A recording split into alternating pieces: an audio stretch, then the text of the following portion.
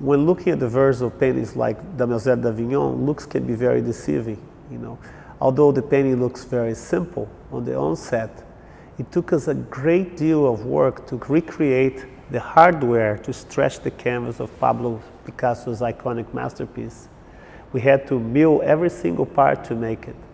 And there's so much to learn about it. There's a certain stain in the middle, right in the middle, on the lower half of the painting that suggests the painting was repaired at one point.